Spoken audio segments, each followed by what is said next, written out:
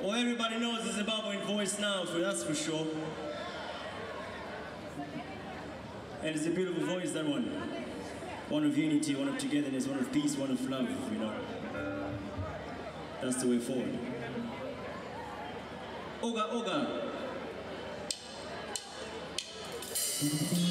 From the African Highway Podcast Network, this is Zimbabwean Voices, the podcast where we shed light on Zimbabweans doing positive work in our community to shift the Zimbabwean narrative for the better. For episode 8, I had the honor and privilege of speaking to Suraiya Essof. She is the founder of 2 nonprofits, the first called Kites for Peace, the second called the Zimbabwe Cares Network. Kites for Peace is a nonprofit that focuses on bringing social change and social engagement through using arts and recreation as a conduit.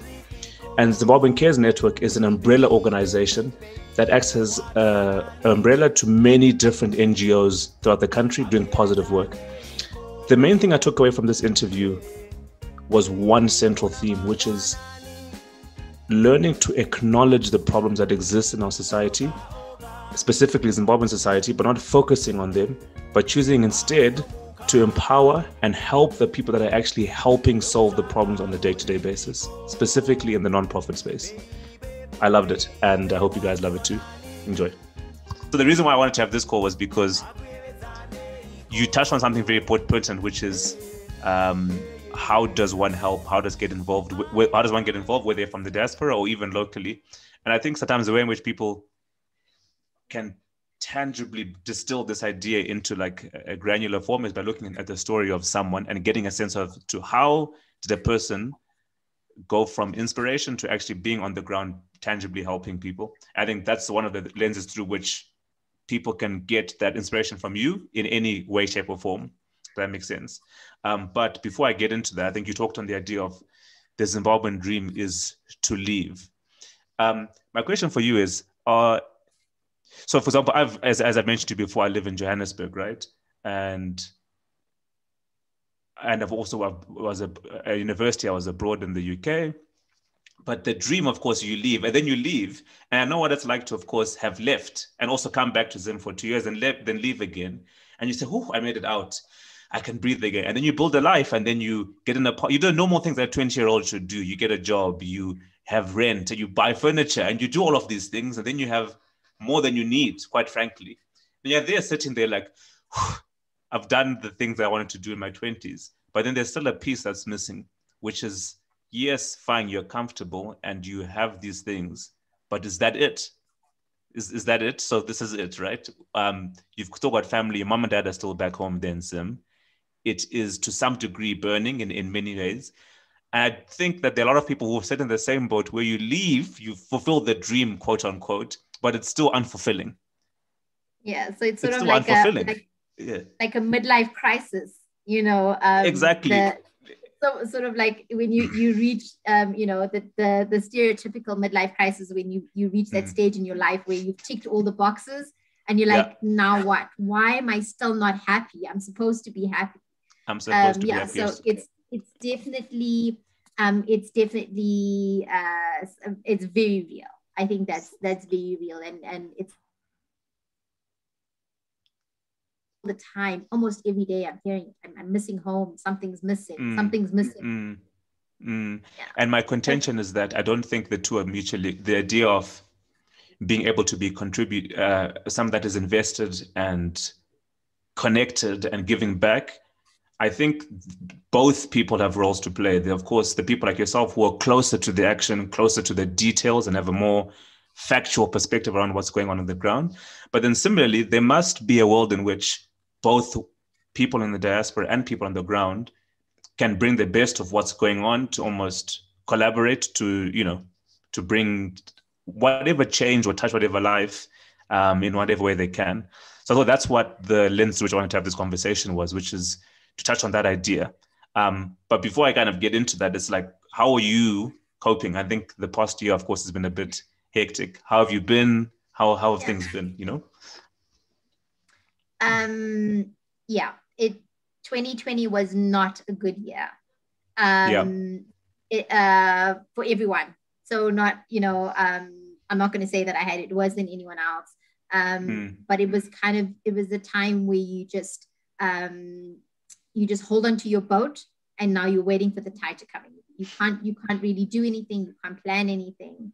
But having said that, 2020 was bad, but 2019, which was a year of relative normality, 2019 was a really bad year.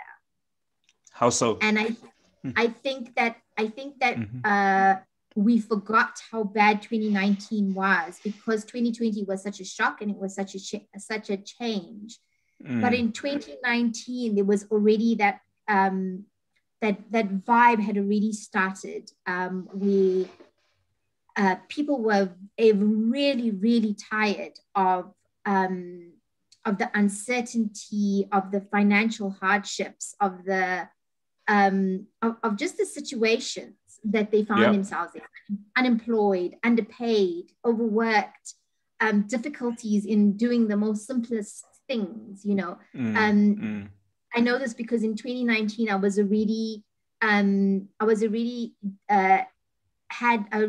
chatting to my youth groups about dreams, and it was like, it's almost like over the years the dream has become smaller and smaller and smaller and smaller, and less youth were actually having dreams or any ambition at all.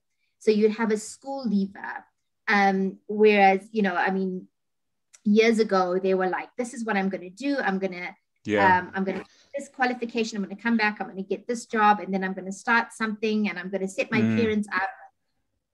Whole dream that they had, or what they want to achieve in their career and their life, and that dream got smaller and smaller and smaller over the years. In 2019, it was non-existent. The only ambition that the youth had in 2019 was to leave. I just need to get on a plane. I need to get on a plane. I need to get out of them. That was, when I say 2019 was bad, it was bad because there was no hope. People were already giving up. And in so many ways,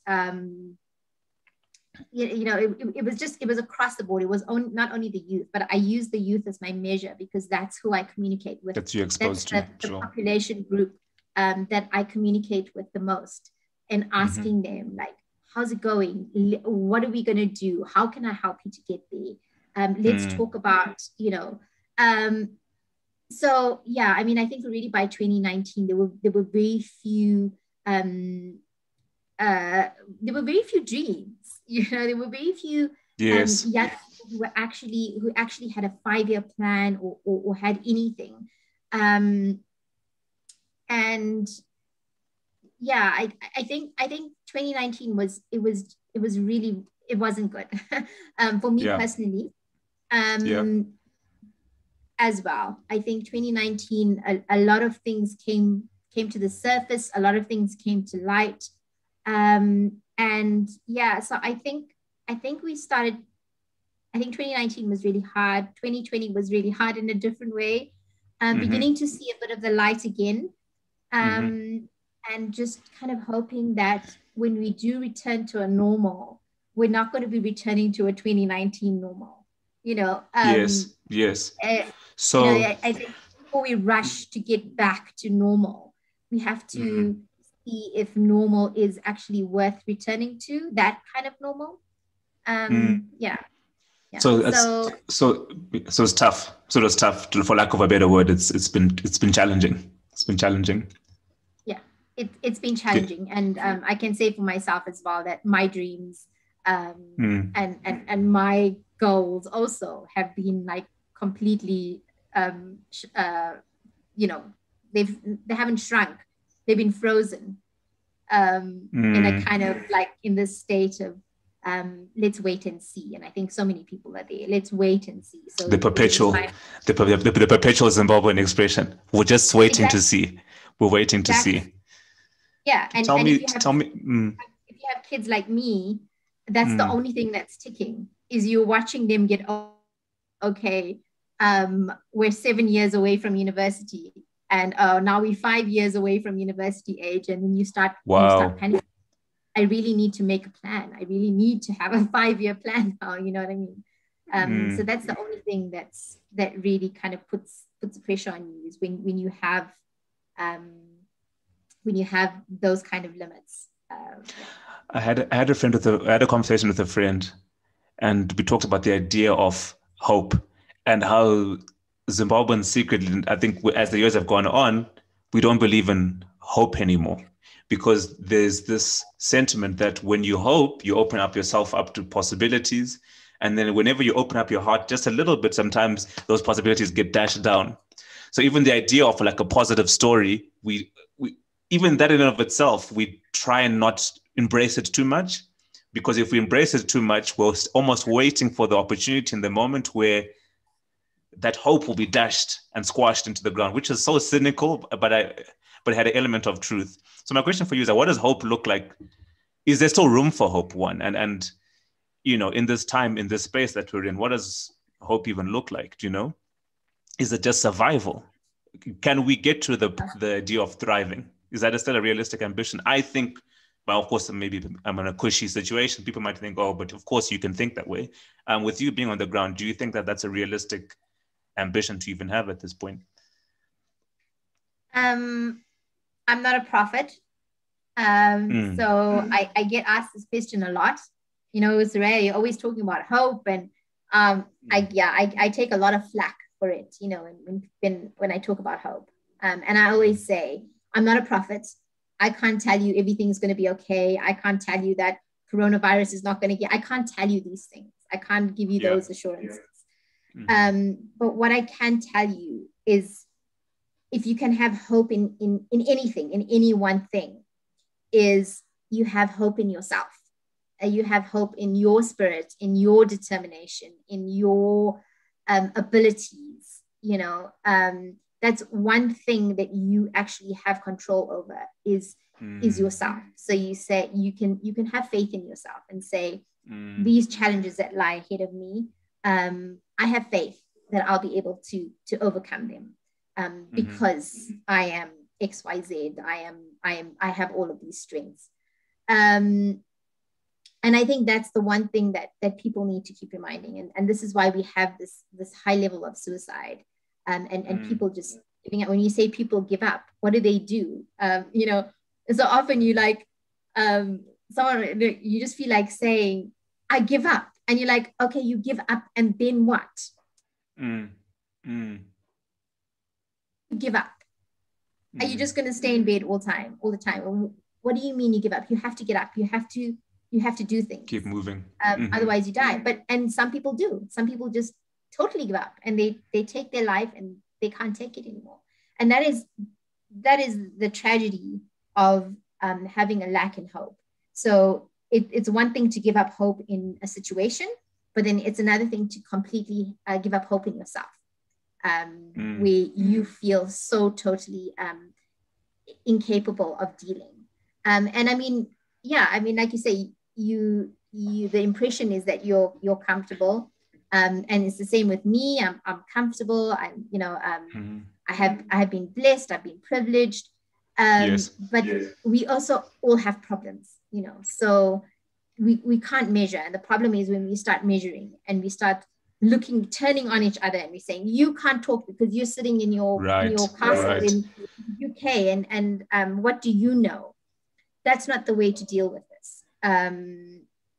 So I think so that's like where a lot of my work comes in, and like when I deal with the youth and the children, and really anyone. The whole Kites for Peace movement is all about having this hope. You know, this when I talk about inner peace, it's about being at peace that even if the situation is not okay, you will be okay. And a lot of that has to do with your mental strength, and your stamina, your mental stamina. It's something that I touch on a lot, is your mental strength, because it won't change your situation, but it will change you. And it's not an easy thing. I mean, you know, sometimes when I talk about it, I feel like I'm being so flippant and very casual about it. It's not huge. You can't tell someone, look on the bright side. I mean, sometimes some people say that, and I just want to, You want to hit them. So what bright side? What are you talking about? I can't see it. So yeah, and I mean, I think a lot of things border, touch that as well, and religion and faith sometimes can really help, and sometimes it angers people when you say maybe you should pray about it. Again, that's another thing. People just want to shake you and say, what do you mean pray about it? So yeah, it's tricky. It's very tricky. It's tricky. Sure. I think you touched on this, and thank you so much for sharing that, but you touched on a very interesting idea of having hope in oneself as a baseline. Like that's the thing you cannot lose out of, is giving hope on yourself. I find it interesting because if you look at your life, and I'm going to get to that, you have, of course, kept faith in yourself, but I think you've almost, in many ways, built a life to some degree on having hope in others and their hopes and dreams, which I find very interesting. And I think that comes from somewhere, and we'll get to that work that you do, but it has to come from somewhere. So I'm going to just ask, I think, and I'm going to take it back so that people can see what that journey comes from, because that must have come from somewhere. It didn't just kind of, fall from the sky. So, was that, I know I was reading that you were born in Kwekwe. So maybe take us what that was like. Take us back there and tell us a little bit about that upbringing. Yeah, my biggest ambition growing up was to leave Kwekwe. That was my dream. So there you go. Succeeded. I didn't go very far. I landed up only 200 kilometers away in Harare, but I still escaped Kwekwe because like I was telling you before about about the big city and the small town. It was different. I grew up there. I had a lovely childhood. Very normal. My sisters are way older than me, so I pretty much grew up an only child. I'm the youngest, and happy, normal. I was diagnosed with diabetes when I was very young. I was only 10 years old, so it's been many years. And then I was at boarding school here in Harare. And so on the diabetes, was that like because it's a young age to get diabetes? Was it a life-altering moment, if you will? Just, where you feel like, oh, I have this condition. Did it feel like a burden, or was it just something that you kind of took in your stride? It's, again, like I said, what choice do you have? It is what it is. You just move. It is what it is. It is what it is. And the whole time, all these adults around me were freaking out. And I was like, well, what do you want me to do? Like, you're freaking out, but it's not helping me. I've still got to take 4 injections a day. By you sitting here and crying and asking all these questions, it's not changing anything. And I think from a pretty young age, I kind of developed that, what's the fuss about? Just get on with it. Let's get this insulin in. Let's get the insulin in. Let's figure it out. Let's just do it. Like, I want to stop all of this. Let's just go with now, just make it part of the flow so that I can get on with being a kid. And I can get, from a young age, I was already questioning what all the panic and all the stress and all the anxiety was about. And I think it must have been very difficult for my parents. All those years ago, we didn't have the internet.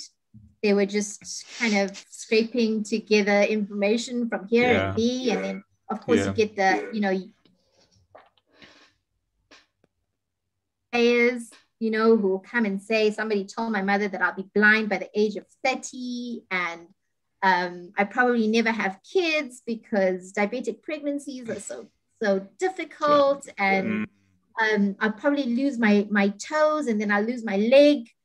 The stories were just, but that was the 90s. Outlandish. So. Right. Yeah. Right. Yeah, it was crazy. And then, so, yeah. And again, I didn't take on that stress. I just said, it's something, we just deal with it. We just get on with it. And I want to sort that so I can get on with life now. I want to do stuff. I want to, and so I did. And I think that coping mechanism has really helped me a lot. often your thoughts about the problem is more of a problem than the problem itself.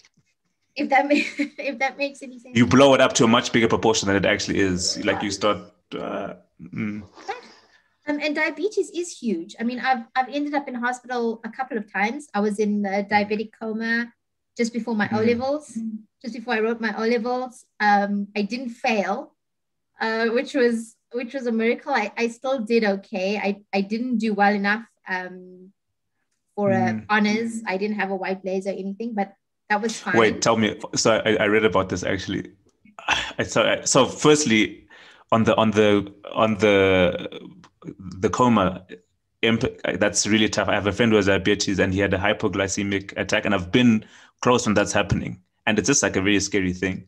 The thing that kind of illuminates me from that, and I'm so well done on getting through that. The talented thing is the white blazer is still the thing that's getting to you all these years.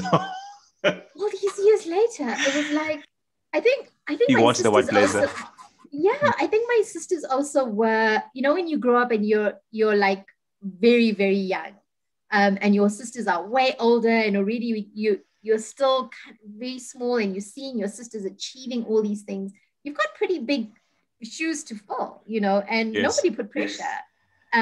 But obviously I was encouraged and I was pushed, and I was, I had that expectation on myself. And so, yeah, I wasn't an honor student, and I came out of it and I was like, oh, I'm still okay. The sun is still rising. The sky is still blue. The grass is still green. How is this possible? I didn't achieve what I wanted to always achieve. And you think about it now, it's the most absurd thing, to put yourself under that kind of pressure. And but yeah, the coma didn't help. I was in for about 3 weeks. Yes. And there was a long recovery period. It wasn't good. So yeah, I think again that also just reinforced that idea of why am I putting myself in this hell? Why am I putting these expectations on myself? And also the societal expectations. So again, like now dealing with the youth, they have these ideas, or they had these ideas that I will be successful when I have, and then they have different goals. I want a house, I want a car, I want, I want my children to go to the school. They kind of have this vision. I want to get married by this age, whatever it is. And like I said, that dream is kind of shrinking. And you have a lot of youth who are like, I'm just going to stay with my parents now. And then some of them will be like, if I need to get married, then my wife or my husband will just, I'll have to move in with my in-laws, or my wife will have to move in with my parents. So again, there's that kind of that change. But yes, it's about handling those expectations with the youth and telling them it's okay if you don't have a car, but yes, it's these things that we perceive to be status, and that we perceived markers of success. And nobody, when you compare yourself to your peers overseas, and you say, how is he 30 years old and he's already got his own house, he's got his own car, he's got a job, economics. It's really economics. And economics, again, they want that, but it's not possible, but due to no fault of themselves, of theirs. It's not their fault, So again, it's very tough dealing with that psychological issue. You spoke on the white blazer issue. I just find it funny. Not that I'm sorry you didn't get the white blazer, by the way, but you're the second ever two of these conversations. And where did you go to high school, out of curiosity, if I may ask? Oh, I was at Chisipiti. This Chisipiti white blazer thing is ruining a lot of young. And it was a similar Chisipiti girl as well. And she said, and she similarly, her name was Tina, and she had endometriosis at the same time of her O levels, and then she got, I think, probably 80% of her grades were A's and maybe a few B's. And then she was annoyed because she missed the white blazer. Then I remember being like, this is just absurd that people are still and obviously in retrospect, she also looks back in laughter and says, this was ridiculous, that this is not even the most important thing. But at that time, it seems like it's the biggest thing. And then you spoke, I guess, then you spoke about expectations and managing expectations. So and then how maybe whether it's a white blazer or whether it's, having a wife, a house, a car in 10 years or so. How do you manage the expectations of youth people? I mean, I'll get back to your life, but in terms of, you touched on youth and youth expectations, hopes, dreams. How do you manage that bridge between, I don't want to use the word realistic, but ambition is good. There is room for ambition in life, but then also nursing that ambition in the context of the economy in which a person exists. How do you say look, you should be ambitious, but also, hey, don't get too hard on yourself because of X, Y, and Z, How do you manage that with your youth? Okay, so I answer this question in almost every conversation that I have about goals, because goal setting is so important. So it's important to know, you need to know your purpose so that you can move along your path, and your path needs to have, your path doesn't have an end destination. So the end goal of your path is death, right? that's what's at the end of your path. But you have those little milestones on your path. I want to achieve this. I want to achieve that. I want to achieve that, right? And people often ask me, so Suraiya, when you started this whole thing, what was your goal? What was and I'm like, I knew that I wanted to achieve this. I didn't know I didn't have an expectation of the scale. I didn't have an expectation of the timeline. So this is something I tell my youth and my students a lot, is have goals, but be wary of your expectations, because again, your expectations can really lead to disappointment, and they can really make you feel down on yourself. And again, you don't know, and you'll see other people succeeding. You say, but they're in the same economy. How are they managing? How are they succeeding? You can't compare your journey, and also you can't measure what might happen. So you can say, I have this goal, and again, you've seen this so many times. It's a straight line to your goal, but there's up and down and up and down, and there's sometimes it's non-linear. Sometimes it's a plateau. It's and there's so many things that you can't predict. And I would say, okay, when you're 6 months into your studies, you're going to be facing this issue. So prepare for it, because you think that preparation is just going to pave the way, and it's going to smoothen the way for everything. You should be prepared. You should always be really, really, really prepared. But expect the unexpected, and don't get down on yourself if you don't reach your goal. So have a goal, but manage your expectations in terms of scale and in terms of time. Size and time, I think, really matter. You need to handle that. If you only achieve what you wanted to achieve in 10 years, you need to be okay with that. For sure. I read something recently where it's not. I think sometimes, not to say that goal setting is bad, but what's more important, you touch on purpose, which is very important. But then what's most important isn't necessarily that it's intention. And intention, if you set a goal and you don't hit it, you feel like, woe is me. But if your intention is to maybe touch lives, if you can put it that way, that can happen throughout a 10, 15, 20 year, and intention will continuously exist fluidly. But goals, sometimes when you don't hit them, you feel depressed. But if you have intentions, your intention is a perpetual forward motion. So I think maybe it's teaching people that should be the outlook, as opposed to, but it's hard when you're young, because you want to measure up and look left and right. I want a house, I want a car, I want these things, these markers to validate my purpose. But But alas, but I think with you, Like okay. that. So when you know what I mean? That makes sense. I like that word. That word intention. I think it kind of wraps everything nicely in a bow. And like you said, when you move with intention, then you move smoother. Like you said, when you hit those when you don't hit those goals, those targets, you get really down, and a lot of people just quit. It's just not working out. You hear that and they just throw everything. It's just not working out. It's just not for me, and they quit. I read something really cute this morning that Usain Bolt said, I trained 4 years to run 9 seconds. You know? So yeah, you again, you got to put in the work, and it's so easy for us to say, don't quit. And there's times where you actually should quit. And I tell this to them.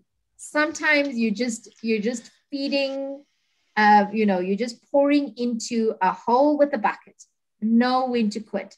But there's some things that you really shouldn't quit on. And again, that's the difficult thing. Like, they're like, what? How do I know that?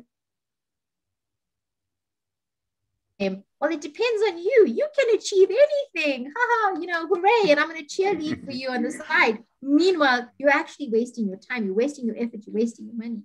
So again, it's all it really, only so much is dependent on you. A lot of it is dependent on the external. And yeah, so it's this constant juggling. You're kind of juggling while walking a tightrope over a volcano. It's like, no, fully. Yeah. You've like you said, intention is just so important.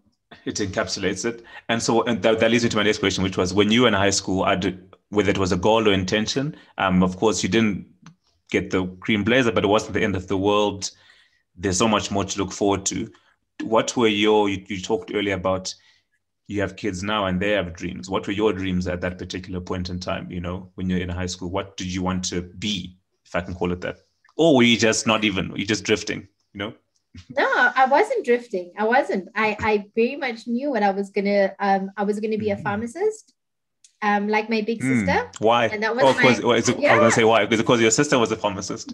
Because my sister, and she was amazing. And she still is amazing. But yeah, I wanted to be a pharmacist. I wanted to go into the science field, and I thought that was it, because again, you see things and you idealize certain things. And again, I didn't put much work into my own path. Who am I? I'm more than someone's little sister, who's, I needed to carve my own path. And the great thing about not getting that white blazer and not achieving that was that it forced me to kind of reevaluate. Okay, now everything is totally not on the path that I had expected. I was expecting a white blazer, honors at O-level. I was expecting to fly through my A's. I was expecting to go to university and be a pharmacist. And then I was, I was basically following exactly what she was doing. And suddenly the first milestone, and I faltered, I failed. And it kind of forces you to say, okay, so now I'm not on her path. Now what am I going to do? And then you kind of have to find out who you are. I mean, I was very young at that time. I was only 16. What did that work look like? What did the work look like? You talked about that introspective work. What did that look like? Was it just thinking and writing and pondering? And, what did that look like? A lot of writing. I've always been a writer. I use writing as therapy.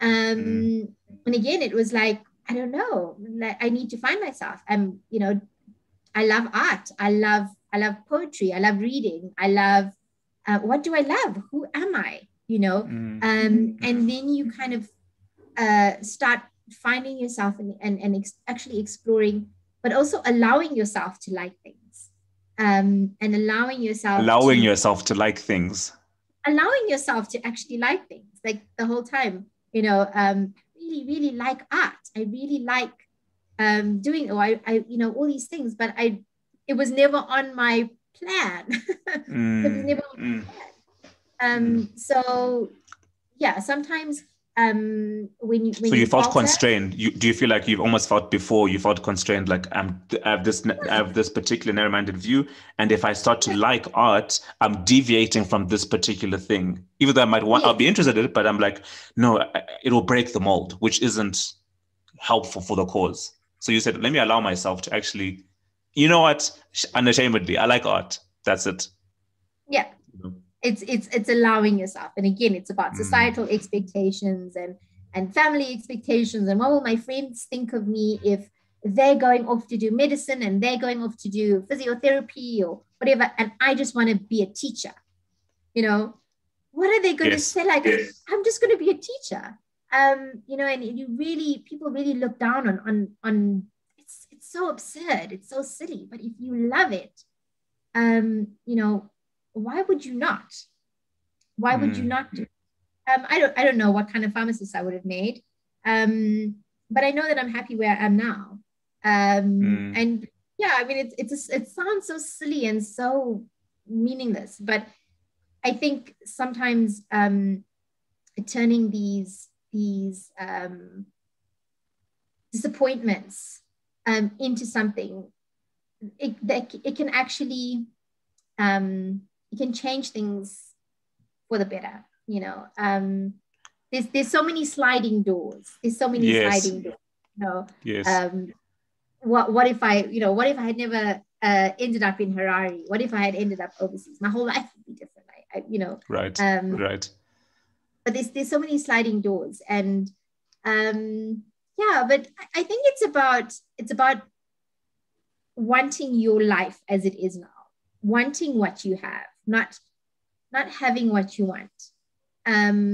So same on that. So what you mean? So you're saying so having what you want versus wanting what you have. So this is me. I'm Suraiya. Same one. Yeah, just unpack that a little bit more. Yeah. Okay. So again, like I said, I want, I'll give you an example of my car. I would really, really like a Range Rover. I'd really like one. But I have a Toyota, and I love it. And I've scratched it a couple of times. I've dented it a few times. I've had to replace the shocks several times with our atrocious roads. But I love my car. And it's what I have, and I want it. I'm not dissatisfied with it. So I don't have what I want, but I want what I have. Like I'm content. I want what I own. I want what I have. So a car is such a material, shallow thing to talk about. But if you think about it in terms of your greater life, is this the life?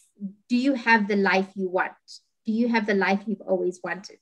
And when we say we want the life we always wanted, we don't want to worry about money. We want to be traveling. We want to have the best of everything. We want to drive the best cars, and everybody wants that, but not everybody has that. But where you find yourself now, do you want that? Do you want what you have already? It's always good to want more, but what you have already, are you happy with it?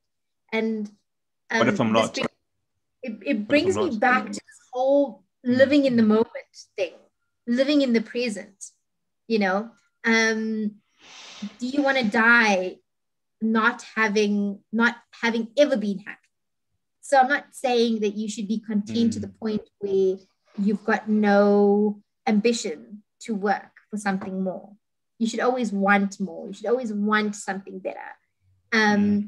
But do you actually appreciate where you are now, what you have now? Do you ever, like, at the end of the day, sit back and say, I'm actually quite happy right now as I am. Like, I want more, but for now, I'm okay. I'm happy. And so few of us do that and just take that time to say, I'm grateful for what I have. I'm proud of myself for achieving what I've done. I'm happy with where I actually am today. I do have ambition for where I want to be tomorrow, but I'm actually okay. Again, it's about managing expectations. And it's about loving your life now. And I've lost friends my age, younger than me, and I just often wonder, like, I really hope that they were happy, because at this age, when you're at this age, you're still building. You feel like you're still building a life, and then you get to a certain age, and then it's like, oh, whoops, I'm old now. Now's the time for me to sit back and say, actually, my life was quite good, but during the time, in the time, you weren't. And when people die young, then you realize that. And you think, gosh, they were so busy building.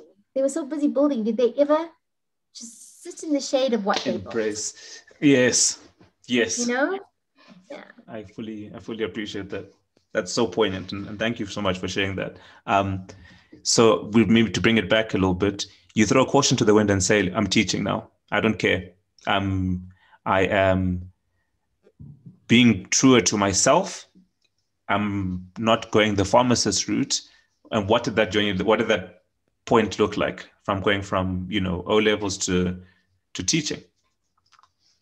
Oh gosh, do you want that story really? Is it a long one? Is it lengthy? Yeah, it's very long. It's very long and winding.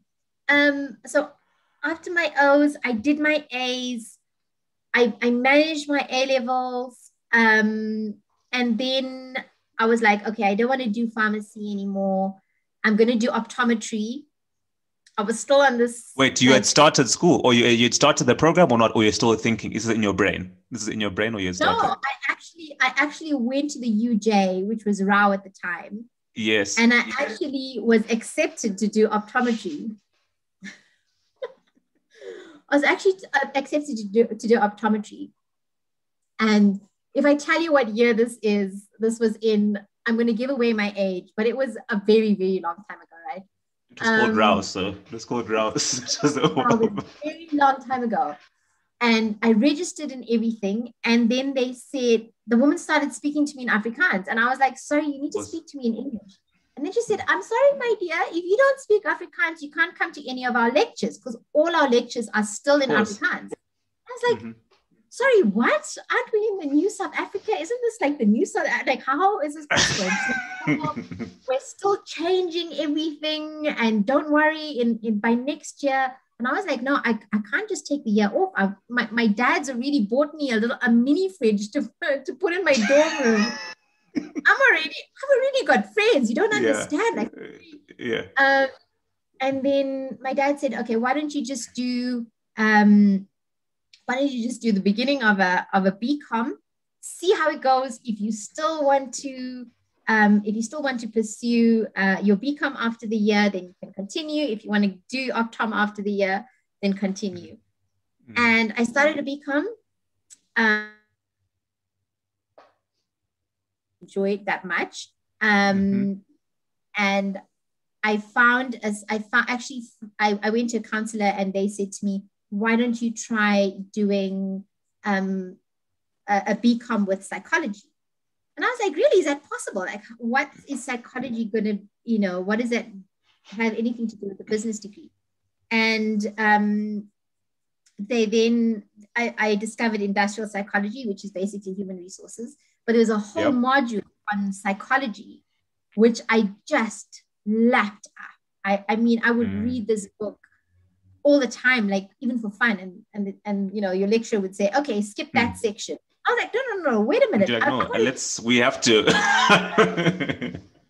So that, I mean, like now that I'm a teacher, that is ideally what you want. You want your kids to be so engaged and interested in the subject matter that they don't even feel like they learned. It doesn't even feel like a chore or mission.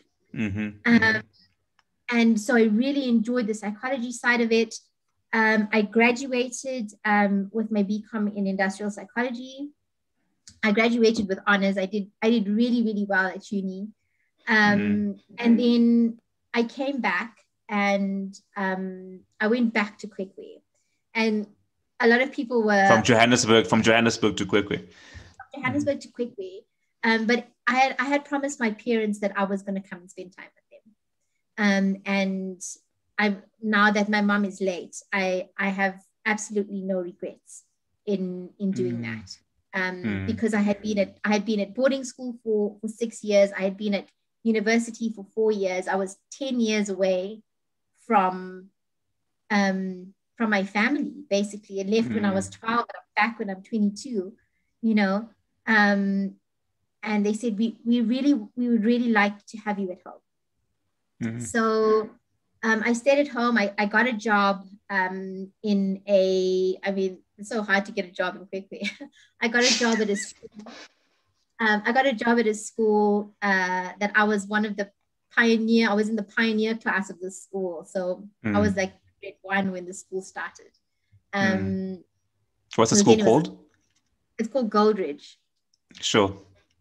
Goldridge Primary School, yeah. So sure. I went here and I said, you know, I've got a degree.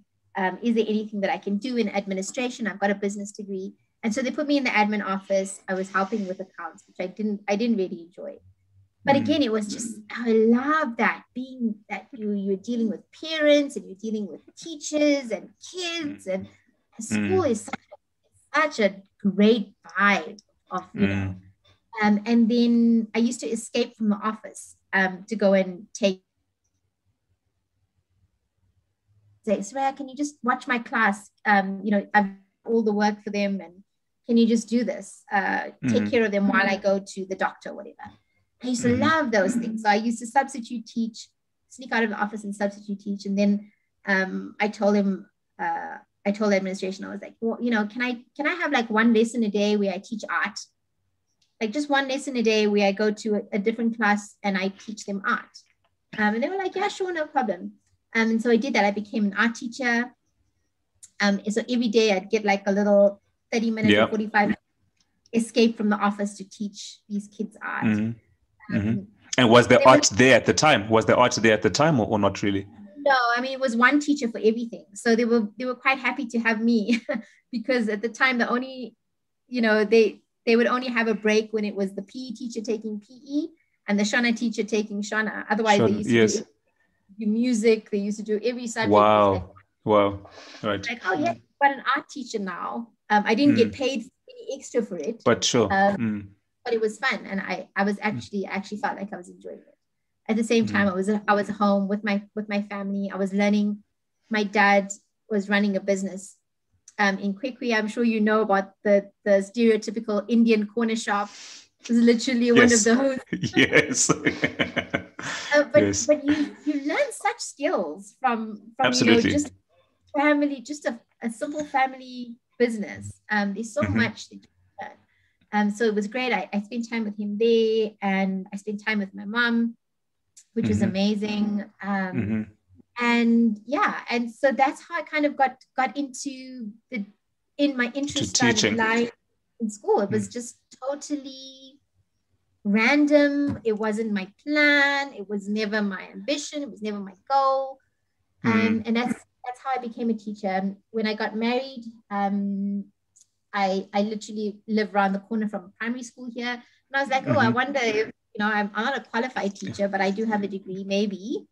And yeah, I ended up teaching at Sharon School for 7 years. Yes. And that was that. I got my postgraduate in education. So yeah, I've got my degree in business, industrial psychology, and I've got a postgraduate in education. And yeah, again, I passed. I did really, really well in it because I loved it. I read those books like it was entertainment. And what is it? What is it about teaching that you like the most? Is it the ability to almost nurture a child's gifts, or is it even goes beyond that? What is it the most thing that, you know, what drives you there? It's about shifting perspective. And it's something that if you can do that, you can get such a kick out of it.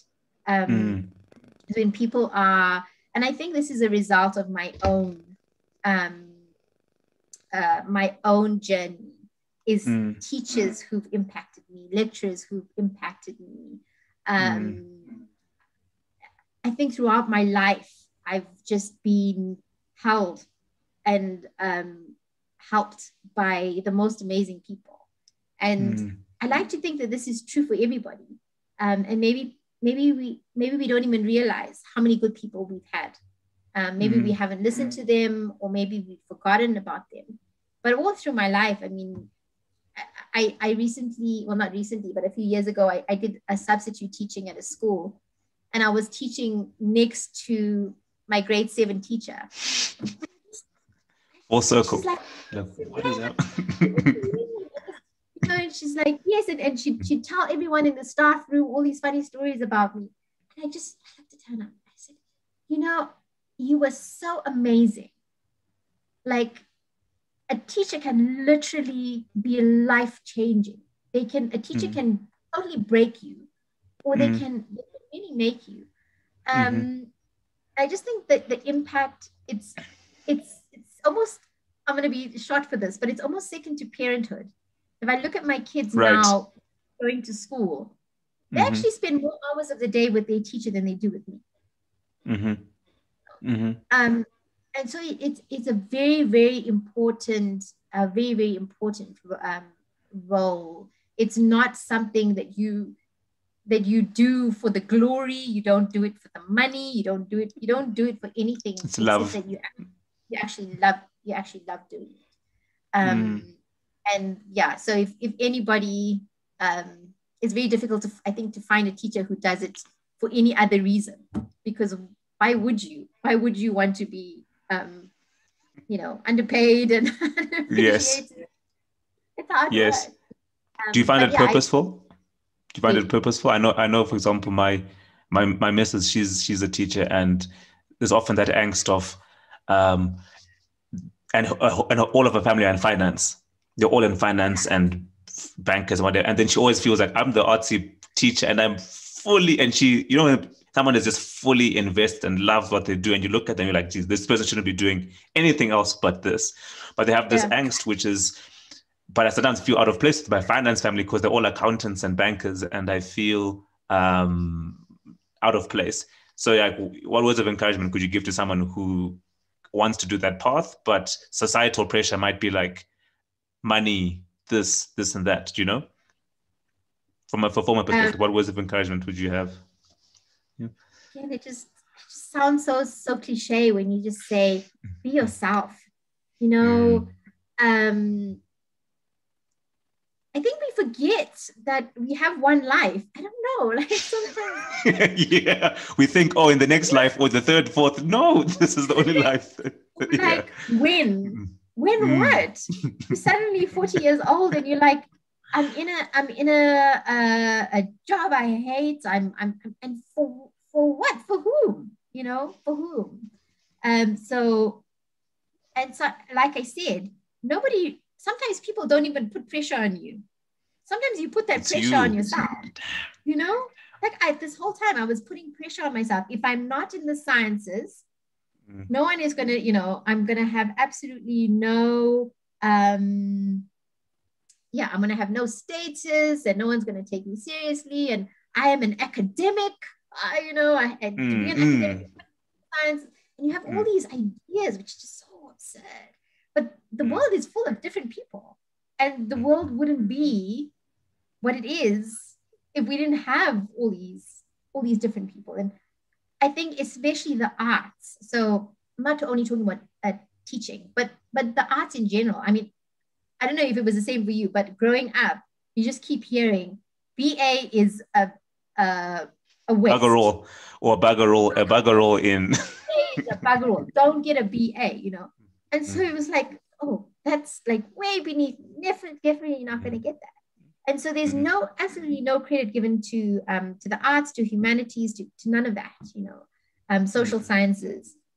And again, it's about what you hear one thing, or you get one little perception when you were young or whenever, and it sticks with you, and it grows and it grows, and and like I said, you can even get to the point where you just you're on that trajectory. And if you're successful all the way, you can go all the way to the end, hey? You can go all the way to the end, and you've never and then get to the top and say, I hate this. I hate this. And you've never had the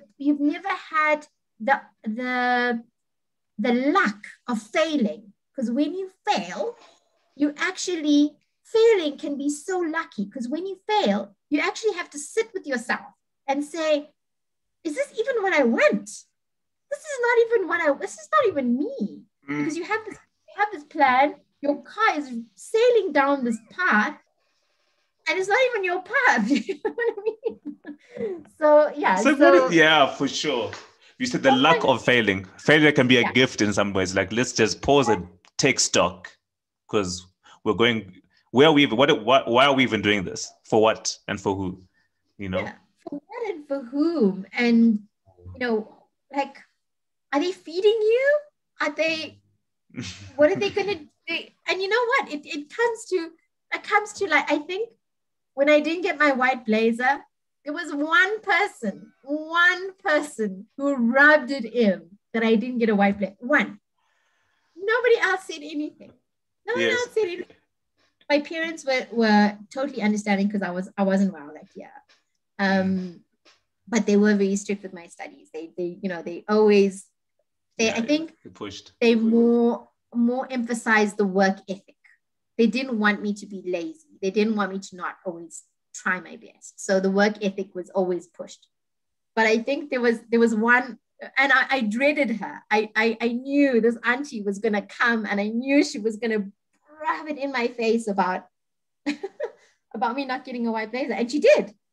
And it was actually okay. It was, I don't know. What do you think? What exactly do you think is going to happen when these people come and say, you failed, you're a failure? Like, okay, and now what? Nothing. Absolutely nothing. The sun will still shine. It will still, life will continue to go on the next day, as it does often. Fully. I think my advice is just find what makes you happy. Find out if the journey to get you to do that will make you happy too. So you can say, I want to be a doctor. That's what is going to make me happy. That's, but then you've also got to measure the journey that it will take to get there. What kind of sacrifices are you going to make? What kind of lifestyle are you going to have until you get to that? Because that also matters. So I often think about this when we talk about our kids. Now, my children are still in primary school, but childhood is life. Your years of study is also life. People mustn't think that life only starts once you're qualified, once you're married, once you've got $30,000. I can start my life. I finish high school, then I start my life. Or what? But no. Exactly. Childhood is life. Your years of study is your life. That's still, life. When we talk about children struggling through this pandemic, people are always like, their future. And I was like, what about they now? Their present. Yeah. What about their present? What about them? We have to make their present pleasant as well. Sacrifice and make the sacrifice. And absolutely, you should make sacrifice, but you still have to have that balance of having life as well. Life still goes on. And again, this is so much about what Kites for Peace is about. It's about finding those little moments of joy, finding, without excuses. I don't have the time. That is the biggest excuse we use for everything. Everything. Yeah. I can't exercise because I don't have time. I can't do this. I can't eat right. I can't cook right. I can't. You find the time if it's important. Time should be found. Yeah, but no one ever prioritizes joy. No one ever prioritizes leisure. No one ever prioritizes. There's no balance. No one ever prioritizes these things. But it's an investment. It's an investment in your spirit. It's an investment in your mind. It's actually an investment in your physical well-being as well, is to find these moments and to actually invest in them. And so when when I talk about this, people think I'm talking about having bubble baths with candles. It's not about that at all. It's not about that at all. I don't even know what that's like. But, it's absurd. They're like, yeah, that's such a first world. First world thing, you put scented candles with aromatherapy. Yeah. Like, what are you talking about? But it's not about that at all. It's about finding what do you find joyful. So again, it might just be picking up the phone and talking to your crazy friend, whatever joy means to you. So people always say to me, oh, is it kites and kites? And I'm like, yeah, kites. Maybe you want to do skateboarding. Maybe you want to do soccer. Maybe I don't know. What makes you happy? Are you doing enough of what makes you? There's this idea, and I think it's so pointed that there's this idea of joy, but then sometimes joy comes from pain, or the lessons that can be learned from pain, if I can call it that, right? If I can call it that. And you mentioned, of course, there was the coma, and then there's the pain of not maybe getting a white blazer. But I think more importantly, I was reading around you losing your mother, and that bringing a sense of facing your mortality and the idea of legacy. Do you know what I mean? And I think is my assumption. I don't want to put it on you, but I think that had a huge impact in terms of the route you've taken into with a lot of the work that you do right now. So maybe talk about that moment and what that meant for your trajectory to date. Okay, so I think I've always been aware of my mortality as a diabetic. I've always been conscious of that. And again, with all these doomsayers saying you can die, you almost died, this bad thing's gonna happen.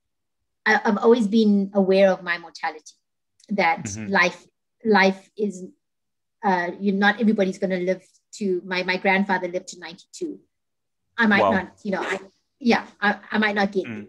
My mother died at 60, 67. I might be lucky to get there. So I think I've always been aware of my mortality. My path on Kites for Peace started the year my mother died. So I was already in that. I had left teaching 2 years before, and again, so much of my story is things that happened to me that I turn into something that I actually wanted. So none of this was actually what I wanted, but when I had something, I actually wanted it. So it's almost like this mental thing of, like I said, wanting what you have. So I didn't want to be a teacher, but then I became a teacher and I wanted to be a teacher. I didn't, when I became a mother, literally, this is the story of my business. I started selling tables from my garage because we needed to pay for diapers. Diapers are hellish expensive. So expensive. And I was like, I'm not earning anything. I need to just have some side hustle. I just need to have a side hustle. I've seen these folding tables and we're going to do this. And I just need a little bit of pocket money and I'm going to go back into teaching, right? Because now this is where I think my life is leading. So I started my business and then suddenly I'd sold them and then I was selling a couple more. And then somebody saw my tables at a braai and said, oh, I think Old Mutual would really love these. And they were looking for something like this. Suddenly get a phone call from Old Mutual and they're like, oh yeah, those tables you're selling. Do you have a VAT certificate? Are you registered? So it snowballed overnight. Like, oh gosh, this is a business. It's a business. It's a business. I need a shelf company. I need a name. I need to register for that. This is not just some side hustle now. This is a real thing. I need to invoice people. And so we started doing that. And then the business just grew. And again, it's not what I didn't want it, but it happened and I wanted it. I wanted what was happening. I wanted that. And My business training had some impact in it. So much of business in Zimbabwe is about how personable you are, how personable your brand is. Yes. I think I sensed that.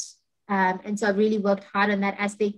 9 years later, I'm still selling tables and chairs, holding tables and chairs. We're still doing okay. It's an achievement. Like in the first world, it doesn't seem like an achievement if I have to show you my turnover, but the fact that we're still alive, our doors are still open. We're still trading. It's an achievement for a small business in Zim. Anyway, so I'm getting sidetracked, but 2 years into my business, I was feeling like I needed more fulfillment. It was going really well. I was happy.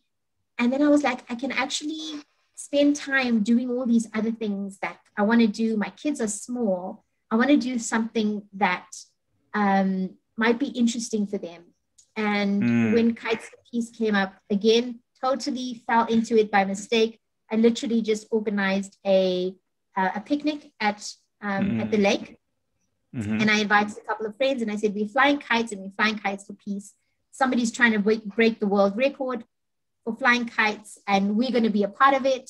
And I'm going to just count how many kites you guys all bring. And I'm going to send our number in and just say, this is Zimbabwe. If you kites. This is the number. This is the number. And the world record was broken the following year. And I was like, okay, well, that's it. That was fun. And then people were like, no, we still want to have an event. Let's have an event next year on Peace Day, I was like, yeah, okay, cool, let's do it. And that's how it became a thing. But that first year when, just after it was actually about a month after the first Kites for Peace event, when my mom passed, what was really, my mom is the first close person that I've lost. And what I noticed at, the time of her passing and was that what really mattered was when we spoke about her, when people came to sympathize with us, they spoke about, I always remember this one neighbor who said, your mother was taking a walk one day and she saw me pulling out my rose bushes and I was going to throw them away because they were unsuccessful. And my mother said, don't throw away those bushes. I will help you. I'll teach you how to prune your bushes. I'll teach you how to take care of your rose bushes. And your mother used to come and visit me every day and then every week to show me how to do this and look at my rose. And I just think there was nothing. All it was her time and her care and she was sharing her knowledge. She was just being a neighbor. She was literally just being a neighbor. Just being a neighbor. She was being a neighbor. She was being friendly. And that was one of the most touching things that anybody has said to me about my mother is your mom gave me time, like nobody came and said, oh, your mom donated 5,000 rands to this, or, your mom was a big donor. I mean, those things count. They count for a lot.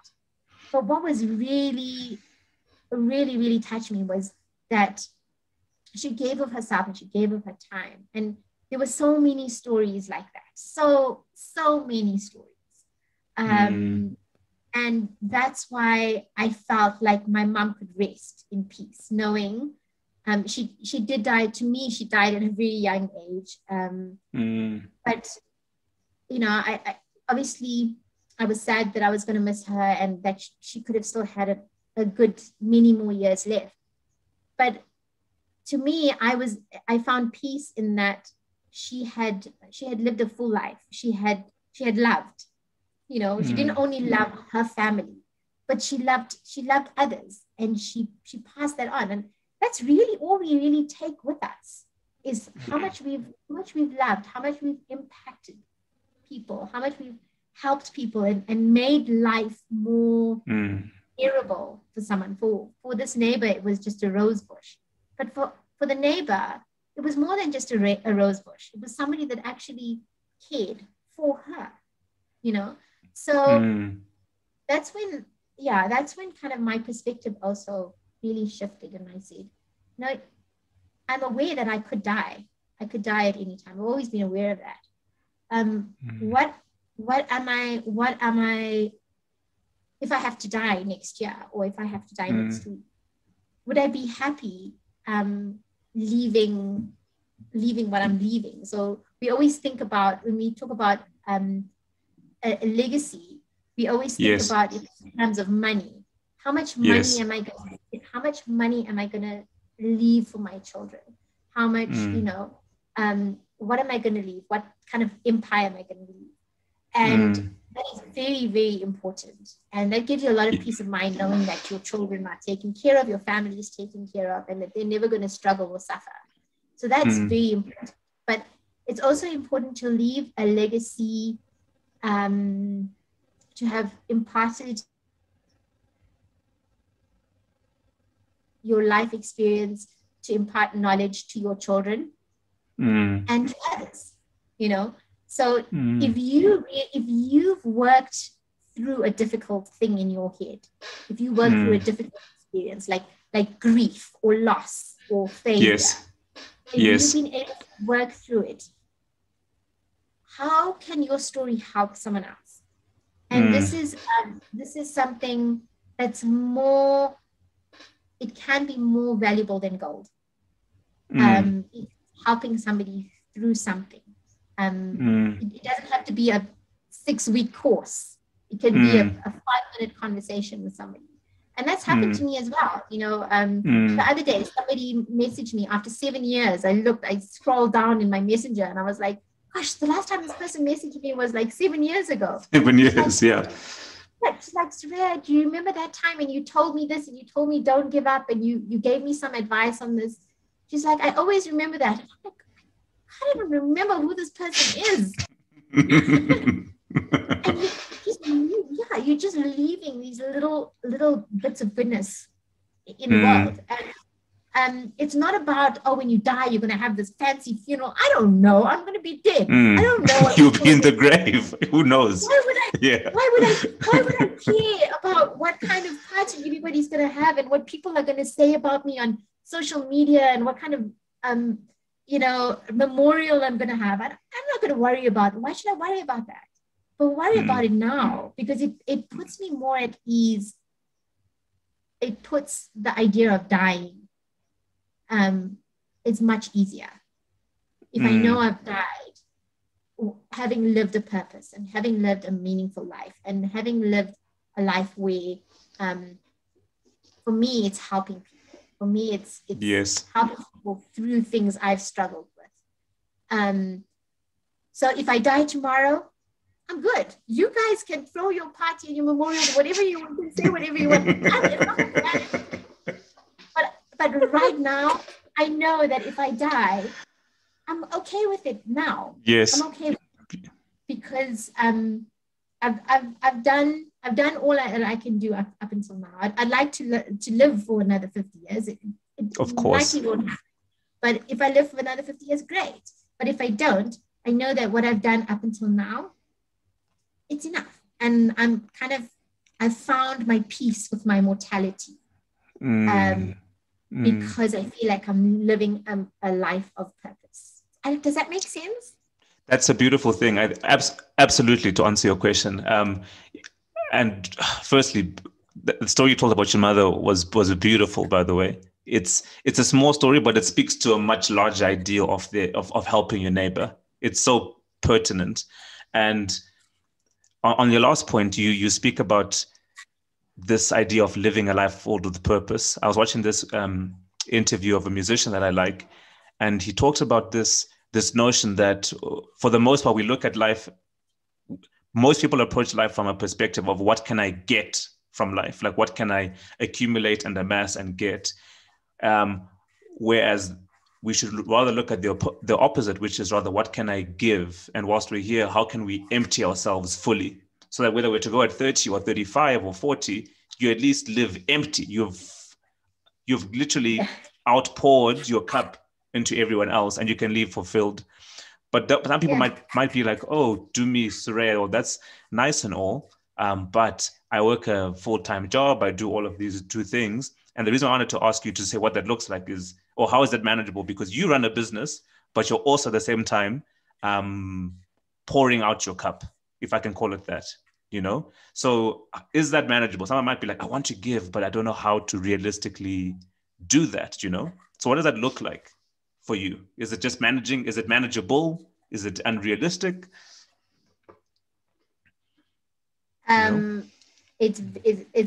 It's a very difficult question to answer because it's different for everyone, and for me it's continually changing. There's sometimes where I'm just so my cup is overflowing and I have lots to give, and then there's times where I can't cope within myself, and that's when my team and my people come in, and it's so important to have those people who don't invest in your dream, but you share the dream with them.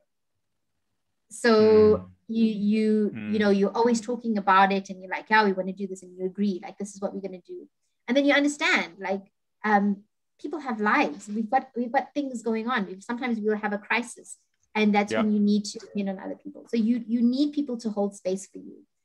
That's another thing is that trust that you need to have in letting other people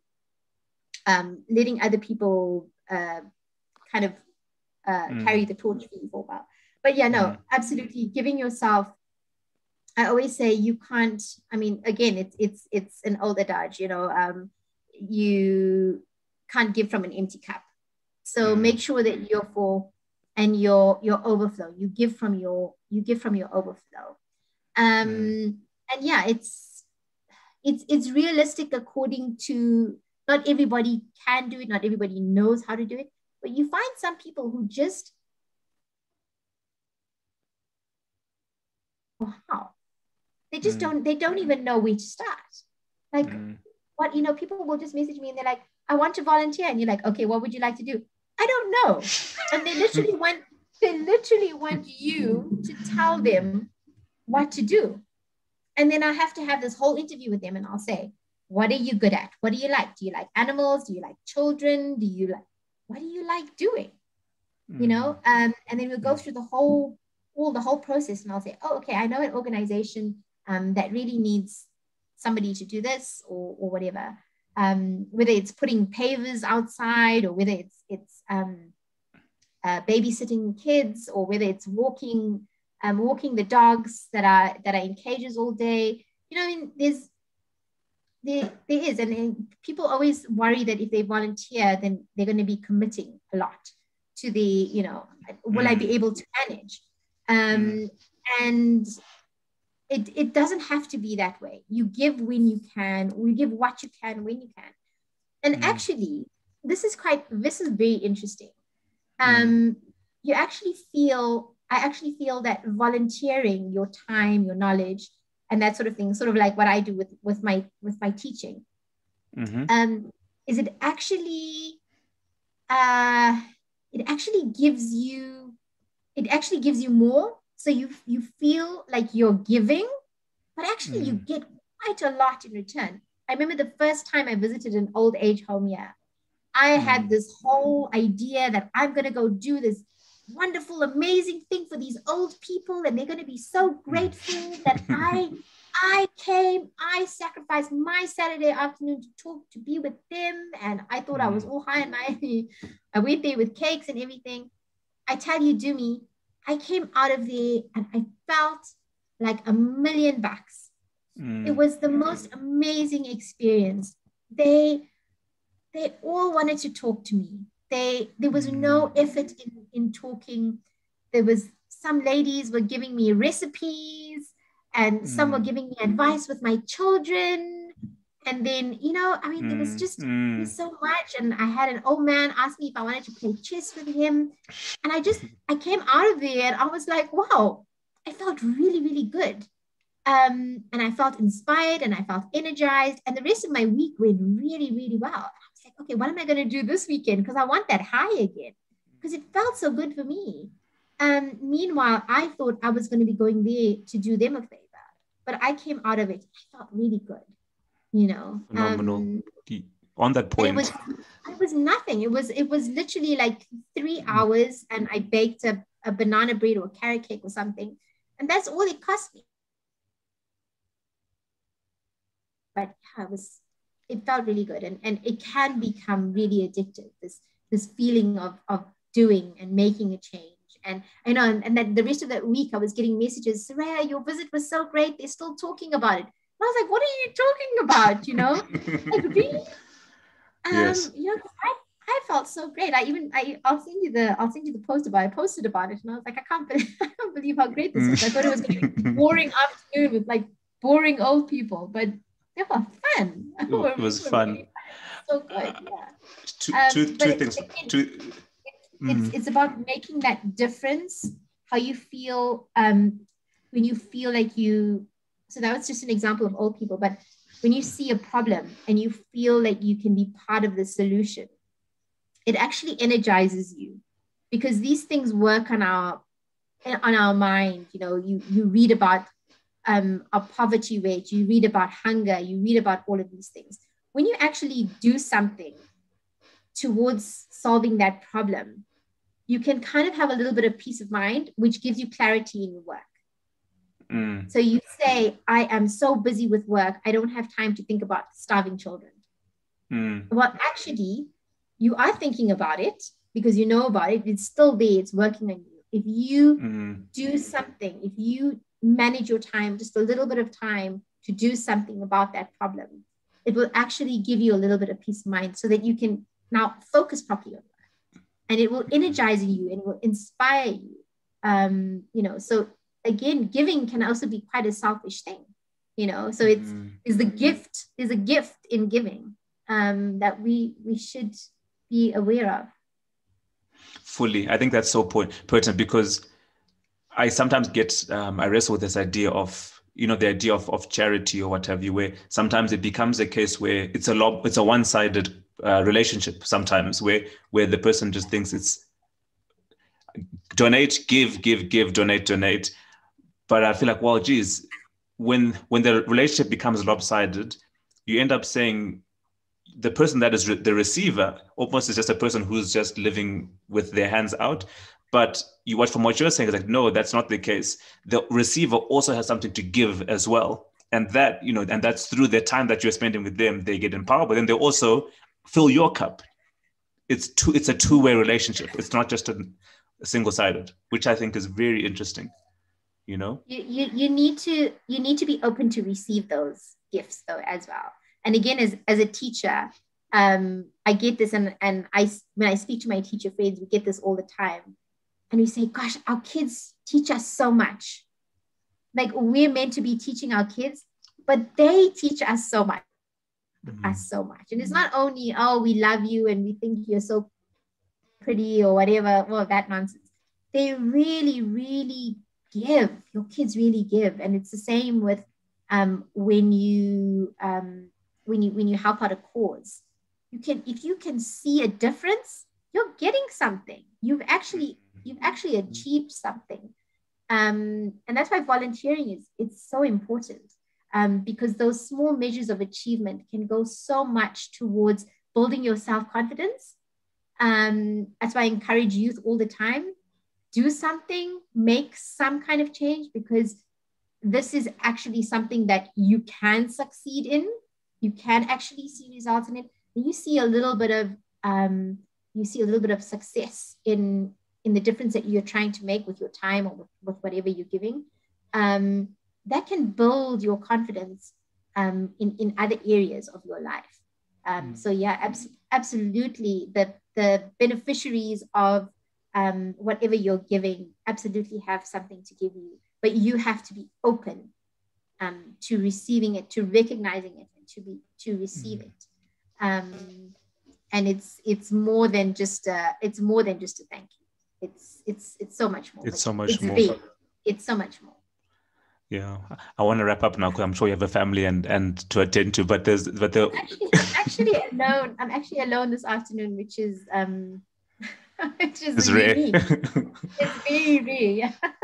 But what I wanted to two things I want to just end off on, which is man, I think firstly, your story is extremely inspiring, and just kind of really speaks on what it means to be connected to the community and use your time and disappointments to kind of reshift, how you engage with yourself and the world, right?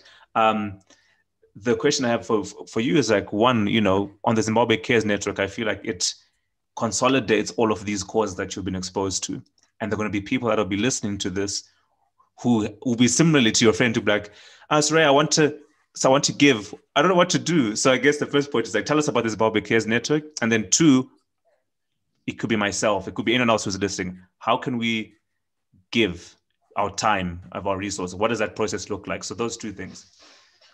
Okay, so obviously, so we were talking about this disconnect with the diaspora before. One way to connect and to feel like you're making a difference here is to get involved in these charities. So that it doesn't always have to be money. So we don't always encourage money. We encourage other things like time, connections, just general exposure, telling people about what these people are doing on the ground.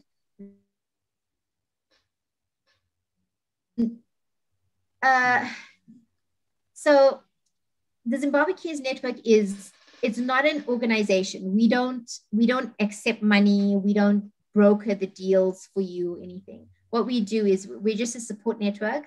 And these people, we all kind of work together. So if I give you a name, if you come to me and say, Suraiya, I'm really interested in the autism cause.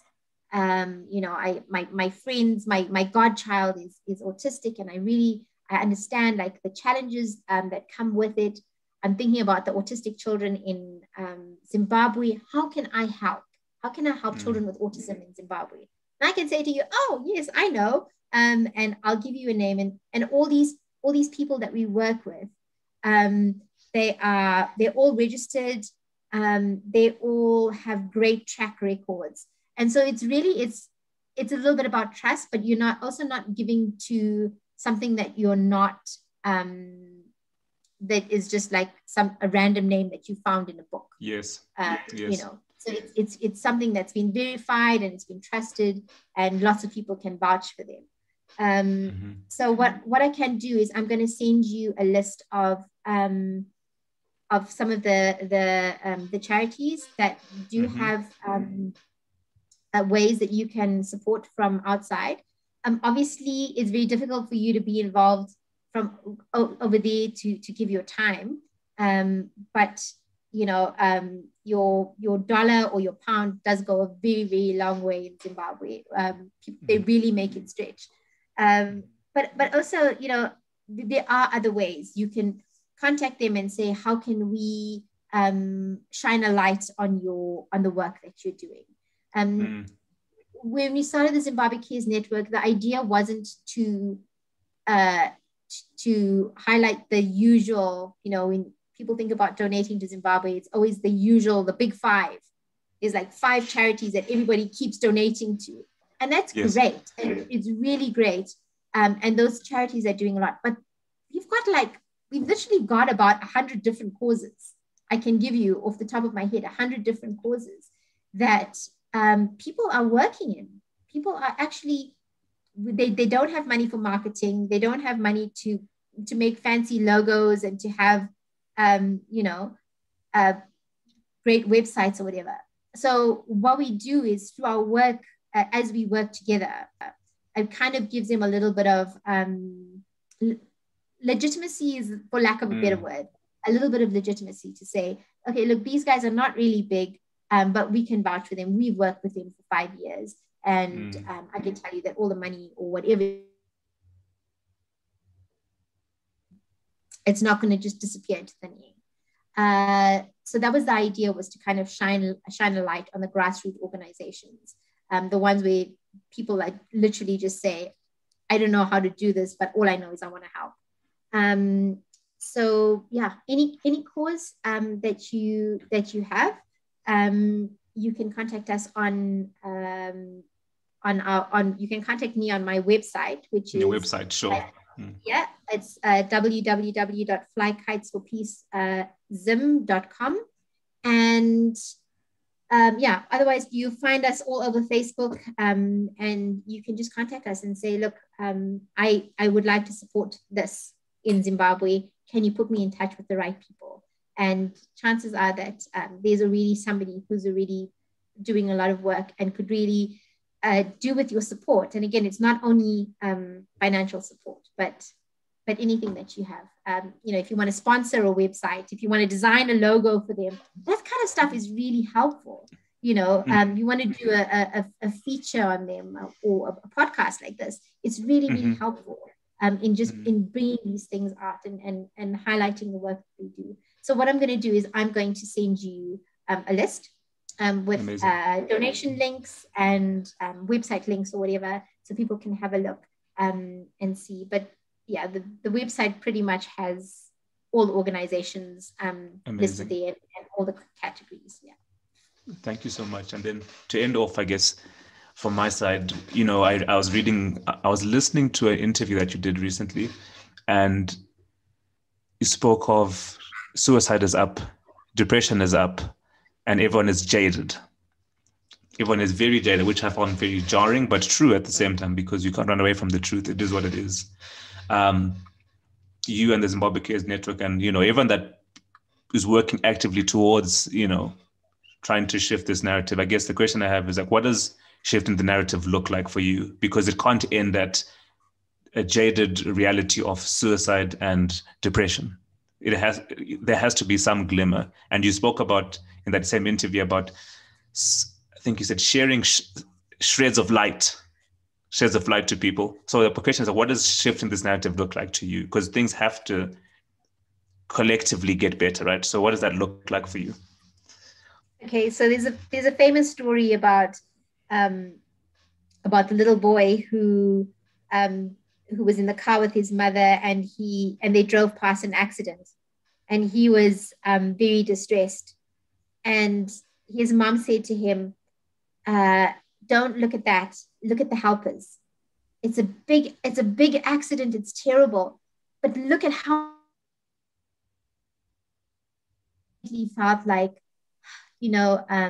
it's okay. It's going to be okay. Something terrible has happened, but look at all these people that are helping.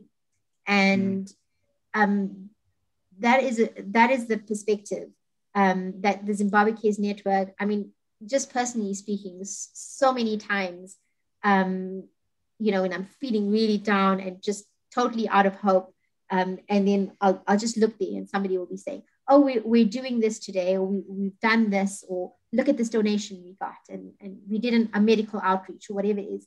And I'm just like, wow, these people are we're in the same Zimbabwe. We're in the same boat, but look at them. I'm sitting here and I'm utterly miserable. But these people are out there going out on our terrible roads, and they're going with cooler boxes full of medicine, and they're going, with all this stuff, and they're going and they're helping people. Why? They don't have to.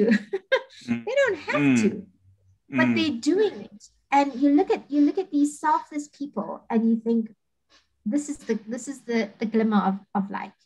This situation is so terrible, and it's so easy to just give up.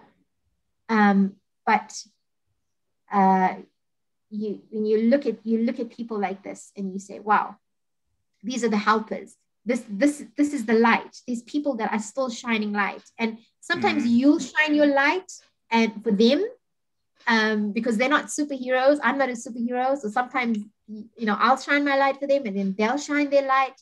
But as long as there's some source of light somewhere, we're okay. So this is the narrative, is that, again, we keep focusing on, if we just focus only on the negative, and I'm not telling you to focus on the positive. I'm telling you, focus on the negative, acknowledge it, and then look to the people who are helping the situation and get inspiration from them. Let them inspire you. Let them give you ideas of how you can help. And you can help from everything from, it can be as much as giving money, giving a whole heap of money to solve all of their problems, as big as that. Or it can be as small as sharing a Facebook post of theirs It can be that simple. Literally tapping your finger twice on your phone. That's all it takes. And all of that means something. So when you're feeling like everything is terrible and everything is negative, look to the helpers and look for ideas of how you can do the same, and how, and it's just so great. And Zimbabwe Cares Network is just, I'm literally looking at these people has saved me. It saved my mind, and many people too. I have people who are members of the group, and they say, Suraiya, I have no way of helping. I'm out here in the UK or wherever, and I don't have a lot of money to give. But sometimes I just go into your page, and I hear so much bad stuff about Zim. And sometimes I just go to your page to scroll and say, okay, those people are different.